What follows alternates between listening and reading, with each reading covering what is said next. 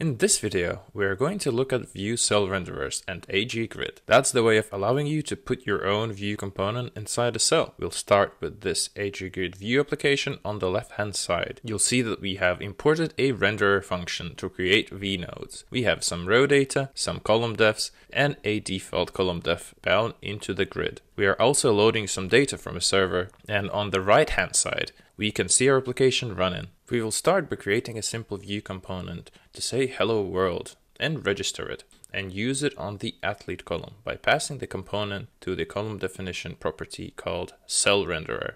On the right, you can see athlete column is using simple comp and saying hello world. And I know saying hello world is not very useful, so let's have a look at what params grid passes to the renderer by printing them to our console. If we open our dev console here, we can see that it's printed once for each row. Let's just open one of them and we can see all this juicy stuff that's provided to us. If you want to know what all of these are, check out the documentation. Alright, let's bring our attention to the value. This is the value that should be displayed inside the cell. I'll close down and update simple comp to display the value.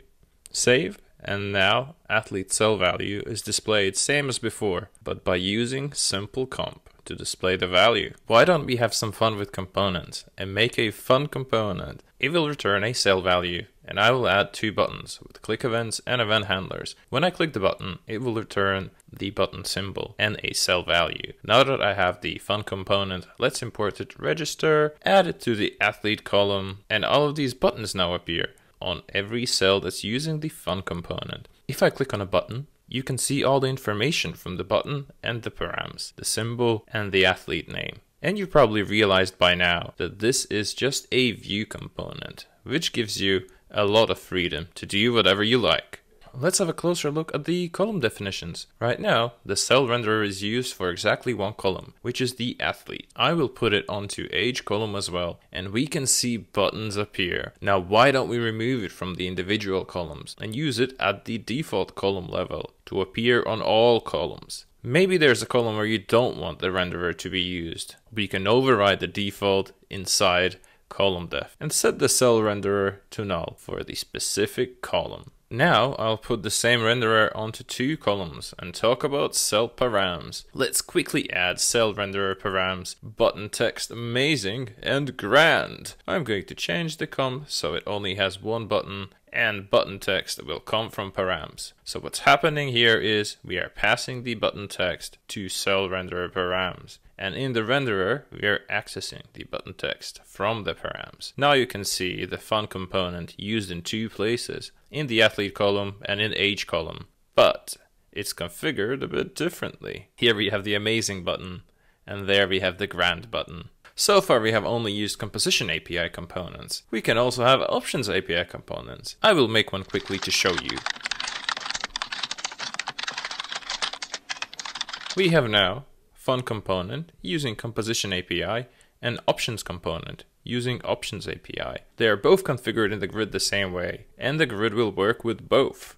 You might have noticed that I did not directly reference any of the components, but instead registered them. That is because we do not recommend direct component referencing. At the moment it's supported, but this will be deprecated in the future releases. However, you can inline components for a quick mockup app. I will inline simple comp and make some changes and add it to the country column. And now you can see country column is in bold. So right now we've got three columns with components. We've got the fun component, we've got the options component, and we've got the simple component. But what if we want to use two components inside the same column? Have different components for each row based on the data? This can be achieved with a cell renderer selector. Let me show you how. This is the selector function. It's provided instead of a cell renderer. The selector function gets params. The values inside here are actually the same values that you get as the params inside a cell renderer. We are looking at the value, and if the value is 2000, we use the fun component. And if the value is 2008, then we'll use the options component. And you can see that here, underneath the year column, whenever we have 2008, we've got pull button. And whenever we got 2000, we've got push button. The return type here is an object. Whatever we specify for the component will be used as a cell renderer. So this property here is equivalent to the cell renderer property. We could also specify parameters to pass to the renderer in here, and those could be used inside the cell renderer for that particular row in that column. And now you are one with the force of the grid. Oh, and we finished this video of getting started with cell renderers inside AG Grid in Vue. We saw how to create a simple locally declared